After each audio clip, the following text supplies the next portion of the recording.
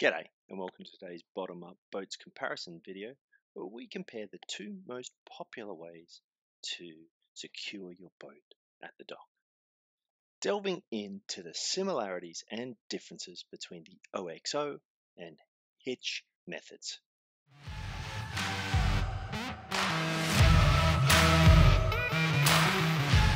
Before we get into today's video, we want to make it crystal clear that the team at Bottom Up Boats isn't in the only hitch or only OXO category when tying up your boat.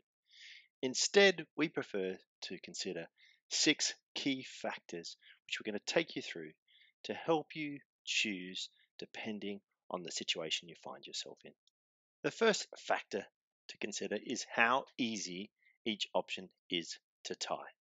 If you've been paying attention to the right hand side of the screen while we've been talking through the intro, you can see that both options are relatively easy, and with a bit of practice and a few repetitions, they should be both committed to your inventory of sailing skills.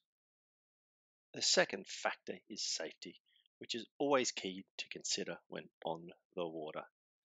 And for this attribute, we rate the OXO method as being safer than the hitch for two main reasons.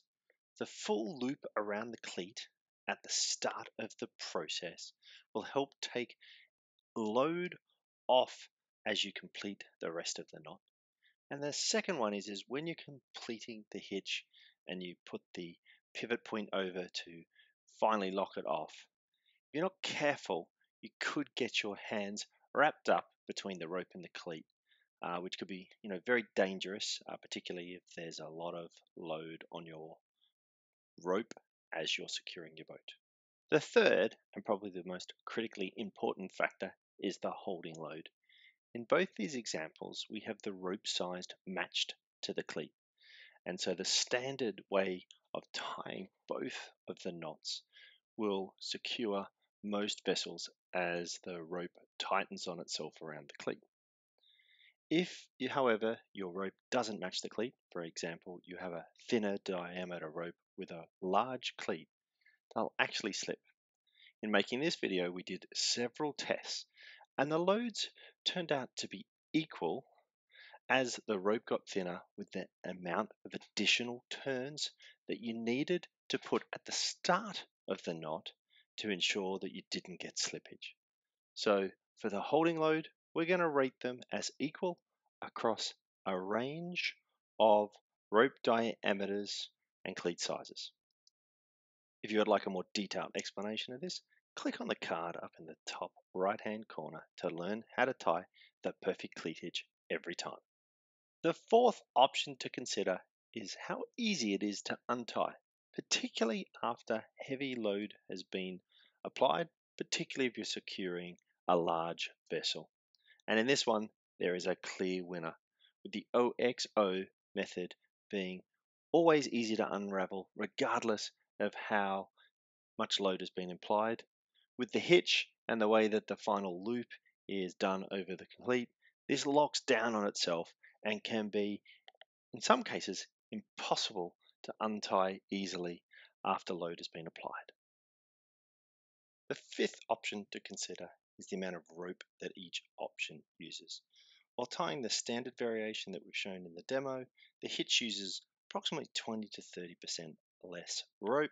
So if you're in a situation where you've got a short tail on your mooring line, you may need to go for the hitch to ensure you're safely secured.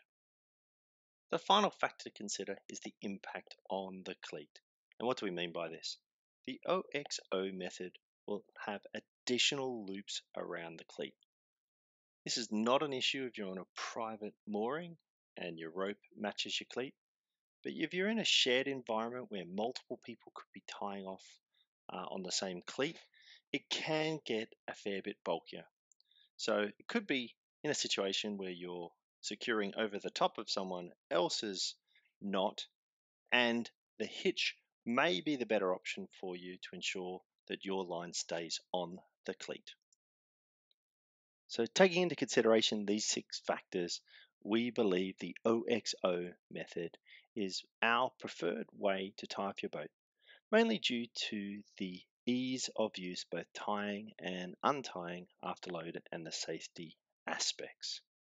With that said, and to finish, we do still feel there is a place for the hitch, and I know personally I secure my boat with one, particularly if I know that I'm going to be away for several weeks and there may be some bad weather coming along. Better to be safe than sorry. With that extra locking loop at the end tightening on itself means that it's always there when I come back. If you've made it this far, why not head over to our community page and take part in our poll, letting us know which method you prefer.